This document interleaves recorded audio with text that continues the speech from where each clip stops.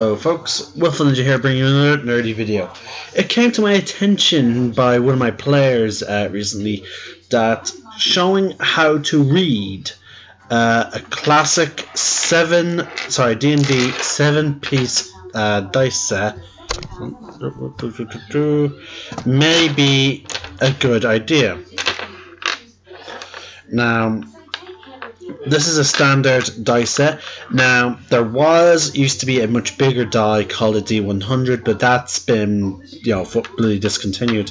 There's still a few of them out there. I recommend you never buy one. Never. They're really argumentatively hard to read. But anyway, let's get to it. We have the d20. Oh, we have the d20. Oh, we have a d10. We have a percentile die. Now, the percentile die is actually rolled with the d10 and this one together. We'll get into how to read that later. This is a d12. As you can see, a d8, which as you can see looks pretty much like a diamond. We have our stereotypical D6, and now this is the video. This is the die that got my player wondering, and who also maybe encouraged me to do this video, was with the D4. Now we're actually going to start from smallest to largest with the percentile die, which will simulate a D100 last. Now, for the most part, as you can see, most of the dies are fairly easy to read. Like that, there you go. That a clearly rolled a 2. It's the topmost. Now, so yeah, we're actually let's forget rolling the other dies because they're fairly easy to read. So we're just going to remove them away, and we're going to focus on rolling. When someone asks you to roll a percentile die or a D100, we're going to focus on a D4. So we're going to focus on them. Again, this is going to be one of my shortest videos, folks. Okay, so D4. As you can see, it has 3 numbers on each side. Okay, so we're going to roll that. Okay, that is a 1. As you can see, 1 is the topmost number on this little pyramid. Roll again. And as you can see, we rolled a 4. Oh, get a bit closer there. There you go, see? Now, again, at first you'll think you'll be curious about it, but again, it's the number that it's actually typically the number that you can read properly. As you can see, all the other numbers are on their sides or semi-upside down at an angle, whereas the top number is, fairly easy to read. No matter what number it is, it's always top, and you can quite clearly make out what number it is, whereas with the others they're at an angle. Now we're moving on to the percentile die, which is again the D10. Well, they're basically 2 D10s. One includes zeros and also the double 0. Oh, there we go. Get the camera. Yeah, there you go. And then the other just has only a single 0. Now, here we go. We're going to roll these together. Okay, we rolled 50 and 5, so therefore technically that is 55. Now, there is ways to get under 10 and 50. If we rolled the 10 on the D10, which is the 0, folks, again, I understand that. Why do they not just bother to include another 0? It's for this moment. So there you go. With that being with the 10 on the D10 and then the 50, that is how we get 50. Exactly 50. Now, in order to get less than 10, what you need to roll is double 0 on this. Okay, double 0. It means we haven't even reached.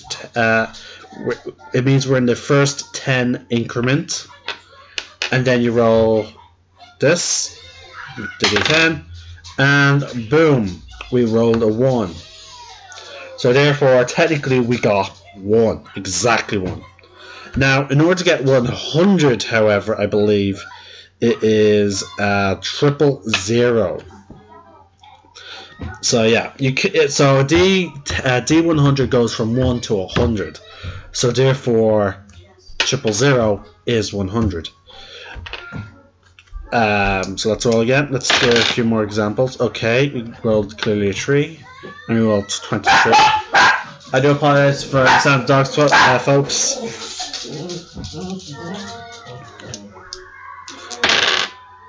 Yeah, as you can see, folks, that's 25. So it's again the when you roll a percentile or a D100, it's very complicated. Again, it can be. Oh, folks.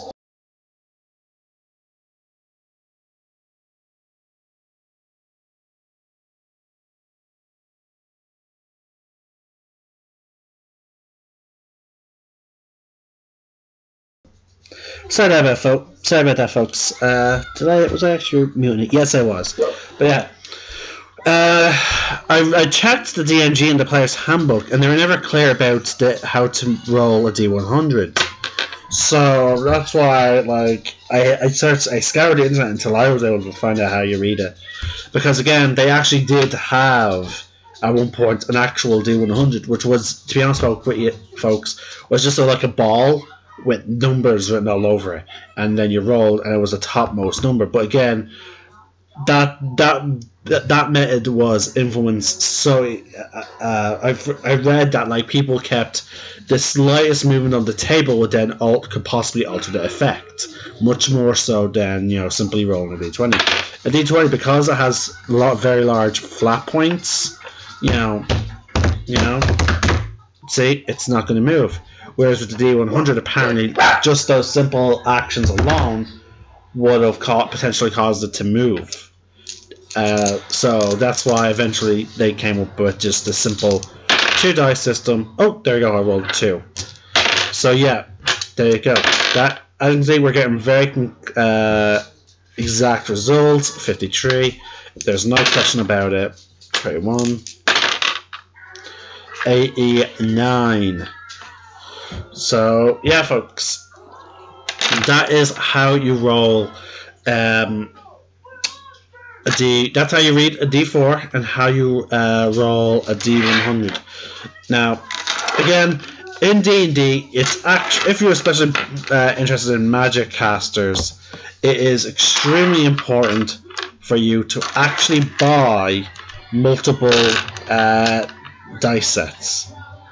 Because as you get to more and more powerful spells, you start needing more and more dice. For example, simply by reaching level 5, if you're playing a wizard, chances are you're going to take the spell Fireball, which requires you to have not just 1, not 2, not 3, not 4, not even 5, but 8d6. So yeah, to conclude the damage, oh wait, hold on. Yeah, there you go. To conclude the damage of the most traditional spell, you need 8d6. Now luckily I have plenty of d6s for when I ramp up the damage. But yeah, folks, it's 8d6 once you reach level 5. And again, there are some effects that require to roll lots more. For example, let's look at L and his sneak attack. By the time he reaches level 20, he rolls 10 d6s when he does a sneak attack. And let's look at the other archetype for Rogue, Assassin, who, if he gets a surprise attack on someone, it's an auto crit, which means you would then double his damage die, which includes his sneak attack. So that 10d6 becomes 20d6. Now, there are several ways which most players deal with the scale of the dice, my solution was, because again I like to be a bit able to travel to my different games if possible and play my games when needed, and that is with a dice cup. Now there are things called dice trays, dice towers, and dice cups. I prefer the dice cup. It is much easier to travel with, and the dice cup that I bought has really cool designs. And I got for less than €7. I also got this really cool 7-piece dice set. You know, I just love the design of them. You know, it's really nice. It was worth the money. But okay, so if I was to roll, let's say, a fireball with my favorite class, the wizard, I'll just throw the dice into the dice cup, shake it, turn it upside down, and lift. Oh, we got some, and then we just, you know, count up the numbers. Let's say 5, 10,